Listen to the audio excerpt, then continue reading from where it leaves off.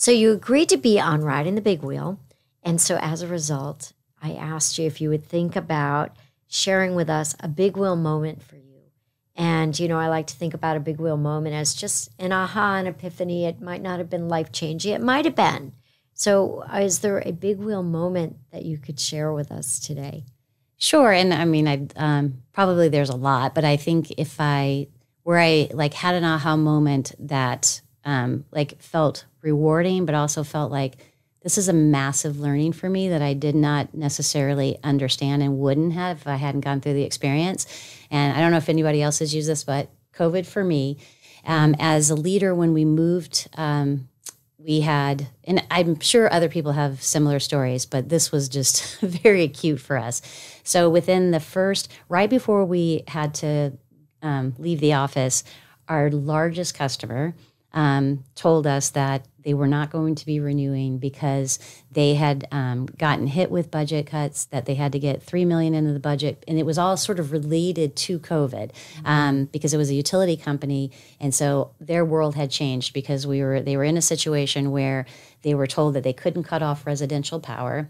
Well, that was their only leverage for getting paid for people who weren't paying them. And then the commercial power consumption went away overnight. So they were sitting at a very different economic situation.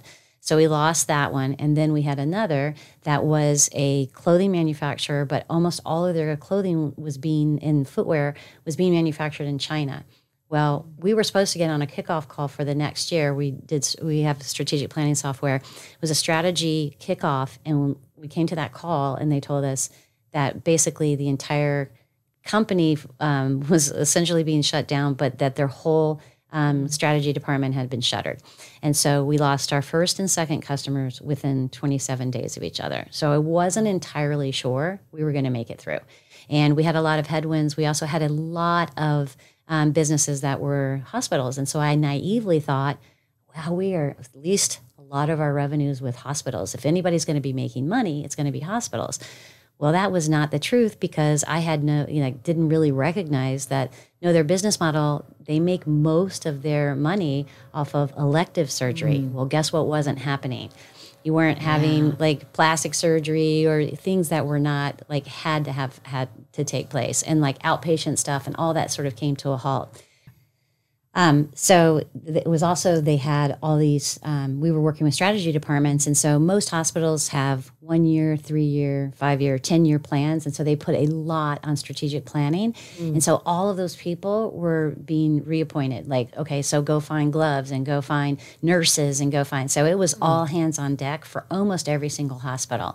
So, here was our main, concentration of customers that were being impacted in such an extreme way. So we were having a churn problem. And, literally in March, April, May of 2020, I was not sure that we were going to be able to get through.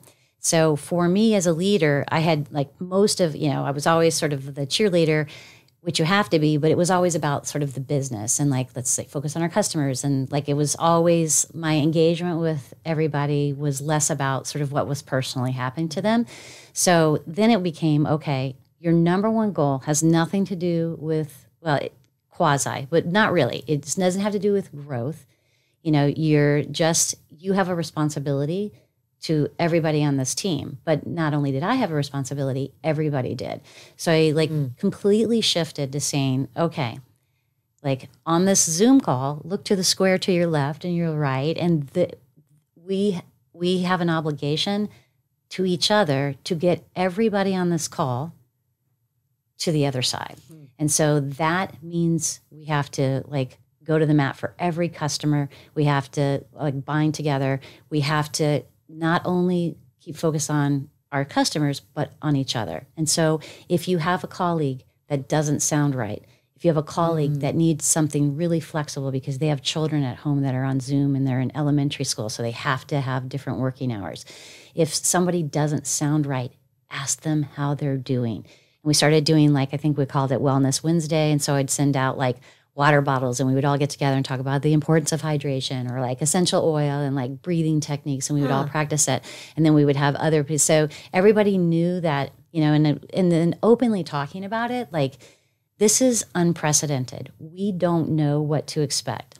But as a business, we can only control what we can control. So we got to give it everything that we've got, but it's not because we have some, objective of growth that we're trying to hit this year. It's because we want to make sure that everybody that came into this year with us, we get to the other side. And so we owe it to each other. And that takes on two forms. That takes on the health of the business so that we don't have to, have a riff or let people go. So that's like one dimension of it. The other is checking in with each other and supporting them in a way that is meaningful, because we are each other's extension of a family, because a lot of people don't have their family with them in the ways that they've been able to engage with them before.